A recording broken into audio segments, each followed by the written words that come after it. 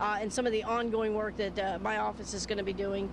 I do want to give a shout out to ESD 48, Chief McAteer, who's just done a phenomenal job out here today, and we really appreciate it. Community Fire Department brought out their command.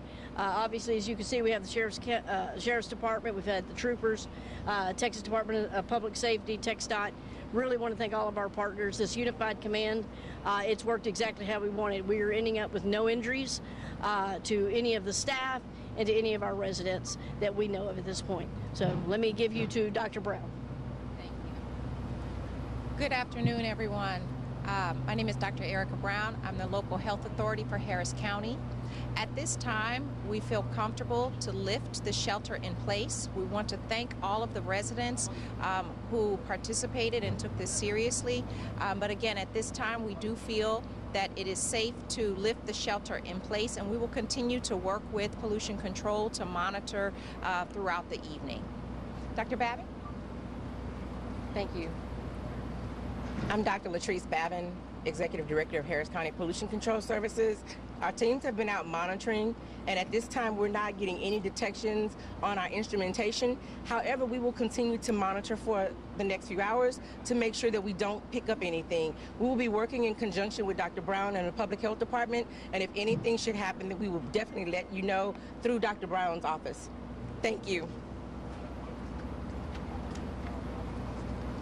Good afternoon.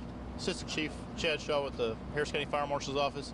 At this time, we believe the event is under control. The tanks have bled off, and there's only residual left. We are mandating that the company hire private contractors to come in and continue air monitoring to ensure that there's no off-site impact. We're also to try to ensure that this event doesn't happen again. We're requiring them to make all repairs necessary to ensure that their system operates as designed. This time, I think we'll take some questions if anybody has any. Yeah, Harris County Public Health sent out, if anybody has complaints about air pollution, possible symptoms, or them to call you guys. Are you guys still asking the community if they've had any of the, or experienced any of that, to send the complaints your way? So, yes, we would like to hear if anyone feels like they are still symptomatic or have any symptoms in general. Ammonia air pollution can cause respiratory symptoms, eye irritation, nose and throat irritation, shortness of breath. At this time, however, we feel confident that there is no threat, and so we're lifting the shelter-in-place order. However, we do want to make residents aware that they may still smell ammonia, but the levels of ammonia that they may smell, we feel confident, are not causing any imminent health risk. I don't know who this question will be directed to, but can you guys kind of walk us through how you mitigated the issue inside and how long it took you to contain it? Sure. So our hazardous materials team, along with the experts from the company who services the refrigeration system here, went back on site this afternoon after the heat came in and humidity went down, which would then allow the atmosphere inside the building to become to a level where we could actually make entry and reassess the situation. At that time, they found that the tanks had bled down to a level that made it safe for entry, and there was no additional air monitoring problems, and so we were able to obviously lift the shelter in place, and there is still some residual inside the building, which is why we're requiring the on-site monitoring until all that dissipates. And just to confirm, there was nobody inside when this leak was detected. How was the leak detected? So there was actually maintenance being performed at the time whenever this happened. We don't know the full ins and outs. We are going to be conducting an investigation to try to determine what happened, so that we can try to make sure that it doesn't happen again. There were people on site whenever this happened. Obviously, it became very toxic inside the building, and they had to evacuate, and that's when they called 911. What does the liability look like for a situation like this? I know you said that a part of this investigation is that you guys are now having an outside or private company follow up to make sure that they have the ins and the outs of this, but is there a certain liability or legality that goes into a leak like this, or is it just kind of a mishap mistake? What does that look like before? So we'll be working closely with our county attorney's office to determine exactly those answers.